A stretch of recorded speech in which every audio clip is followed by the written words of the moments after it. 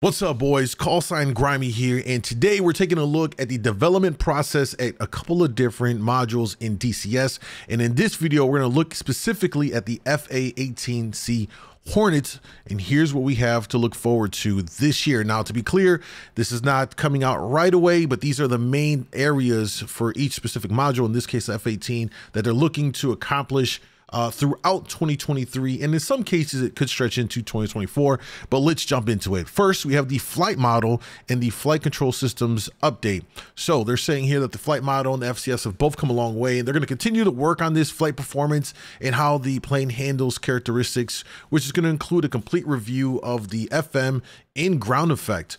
They're also going to plan to refactor landing gear mechanics in order to enhance that landing realism that we all want and desire, and as well as for the touch and go behavior. Radar updates. At the same time that they're working on refactoring the flight model and the FCS, a refactoring of the Hornet radar is also going to be underway. Their key elements here are going to be addressing improving the look down, the PRF, the scan azimuth, and some more in order to kind of give us an improved detection and target tracking simulation. That is a big dub in my book right there. Let's talk about the GPS weapon lofting. Now, in some modules you can do this, like for instance the Harrier. I love the Harrier, and it's looking like the F-18 will be able to do this in the near future. You know, it's an important weapon delivery option for JDAMs, J-style weapons, is that ability to loft for extended range. There's gonna be several HUD and HSI changes that they're gonna have to make this year and able to allow this enhanced delivery profile to be an option.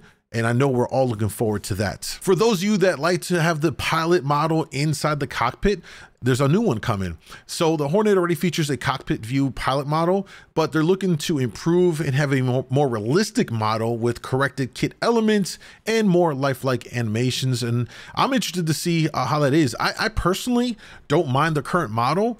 But let me know what you guys think about the current model and specifically what you think about a new model in the cockpit for you. New fuses. So the Hornet bombs only have a contact detonation fuses like that M904, M905. And in 2023, Ego Dynamics is looking to work on new fuses such as the DSU-33 Airbus fuse, the FMU-152 Joint Programmable Fuse, JPF. That's really cool right there, because with that JPF is going to allow you to do all of this stuff, programming while airborne, and not have to do it while you're on the ground. And if you're like me, I like to spend more of my time in the air and less having to sit in the aircraft on the ground programming everything. Now, for the purists out there, totally understandable. You want to go through every step along the way and do it. God bless. But if you're like me and you want to get in, punch a couple of things, start up and get in the air, this is going to be a nice addition for us. Next, let's talk about the DTC, or the data transfer cartridge, and the MUMI page. I don't know if we refer to that as MUMI or not. Don't fry me in the comments if I don't know the proper terms. I'm sorry, all right? I'm not an actual pilot. After completion of the F-16C DTC, which is a priority for Ego Dynamics, they're going to go to work on the Hornets DTC and the MUMI page.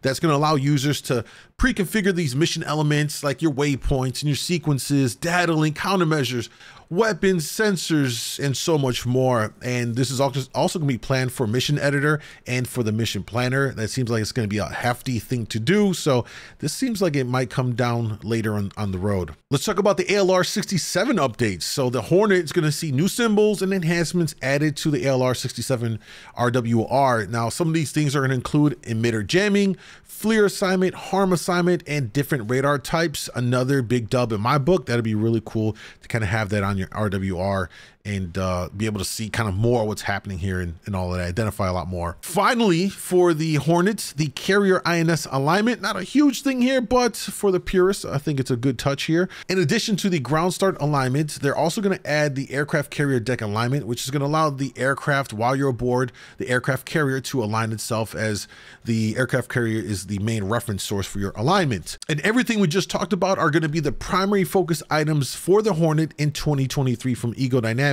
Now, by no means, as they make clear here in the newsletter, is this an exclusive list. They can always add as they need to go through. And of course, they're going to work on fixing bugs, tuning items like the light external lights as needed, and then other elements that they're going to plan to work on after the above include the HSI slew function and further the multi-source integration, the MSI option. So that is what we got to look forward to for all of the Hornet pilots out there in DCS.